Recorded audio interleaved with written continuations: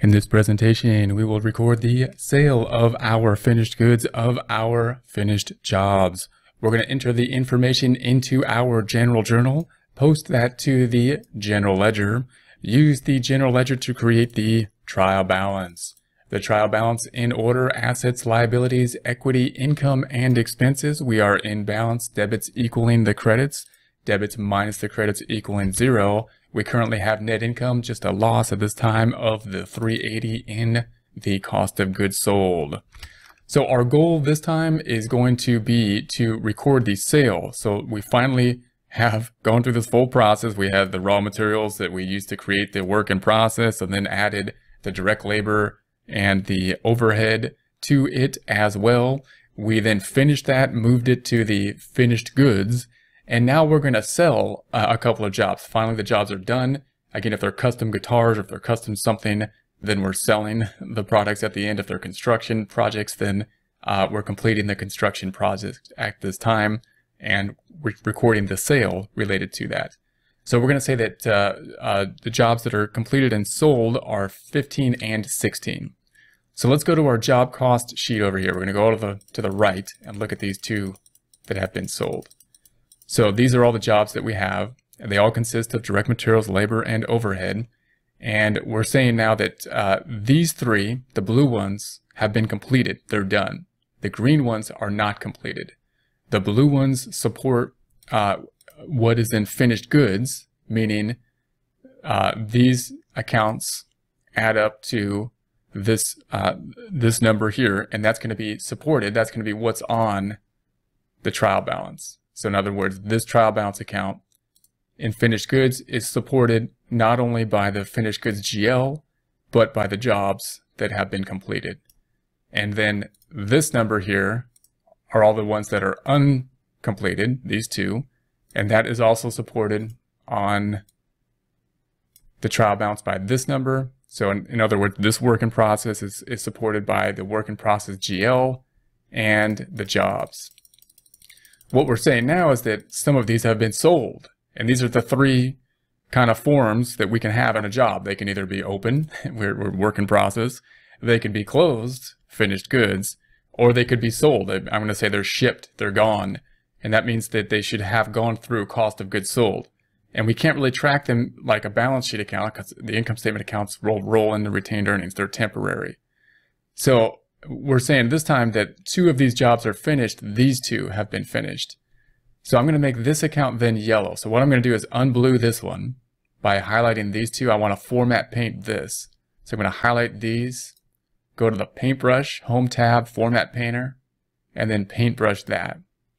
And then I'm going to make this one yellow. I'm going to make, the shifting, I'm going to make it yellow. So right click and make it yellow. So the yellows are going to be the shipped one. And of course it's on the shipped column. And then I'm going to do the same thing down here. So I'm going to highlight this whole thing, home tab, format paint, and highlight this whole thing. So now this one has been shipped. So we're saying that these two then are the ones that are being sold, job 15 and 16. Here's the total for them. So I'm going to say this one, holding down control, and this one add up to 6,610. So from a journal entry standpoint, we need to take 6,610 out of finished goods and record it into cost of goods sold. So that's what we're going to do. Now I'm going to scroll all the way back to the left.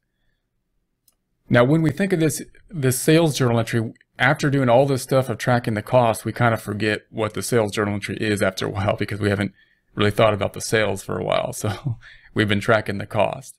So this whole thing deals with the cost, and the sales journal entry, remember, has two parts, whether it be merchandising, sales, or for a manufacturing company. One is we have the sales half. So the sales half would mean that we made a sale. We did what we did. If we were a service company, we did work. For a merchandising company, we delivered the goods. And for a merchandising company, if we make goods, we deliver the goods as well. It's finally done. If it's a construction company, we completed the job. So what we're going to do here is record the sale. And the sale means typically we either got paid or we got an IOU. They're going to owe us money. We're going to bill the client. So I'm going to right click on accounts receivable and say that that's going up. We're going to say right click and copy put that up top in F10, right click and paste 1, 2, 3. Now, the problem is based on our information, we don't know what the sales price is. And that's the problem with these kind of problems because we're only dealing with a cost. So we'll get back to the sales price, but I just want to post this first half that's normally posted first of the journal entry as we then think about what we're working on, which is the second half of the sales journal entry. So then the other side of that would be sales or revenue. Revenue has a credit balance. It only goes up in the credit direction. We're going to increase it with a credit. So J18, I'm going to right click and copy, and we'll put that in F11, right click and paste 1, 2, 3. So that's the debit and credit related to the sales. Again, I don't know what the sales price is unless they give it to us. And they did here. They're going to say the sales price is a 30% markup. So again, let's wait on that and let's do the thing that we know first. We know that we're sold what? We sold inventory. So at this point, this is the same as like a merchandising company. We've got the inventory that's finished. We're going to sell it. That means it's going to go down because we're now at their guitars. We gave the guitars away and it's going down. So this is a debit balance. We're going to do the opposite thing to it, a credit. So I'm going to right click and copy. I'm going to make a new journal entry, skip a line, skip another line. I'm in F14, right click and paste 1, 2, 3. And then the debit then is going to go to the cost of goods sold. So that's an expense account. It's going to go up in the debit direction. I'm going to right click and copy that and put this in F13, right click and paste 1, 2, 3. So without the numbers here, this should still kind of look familiar. This is our, whenever we sell inventory on a perpetual system, this is what we have. We have the sales half, receivables and sales. Sales go up and people owe us money if we invoiced them. And then inventory goes down, in this case, finished goods inventory, and cost of goods sold is the expense, which is going to go up. So now the inventory is going to go down and the expense is going to go up. I'm going to calculate it here. We already looked at it. It's these two jobs, these two completed jobs. So within G13, I'm going to say equals. I'm going to scroll all the way to the jobs and see if we can recalculate this again.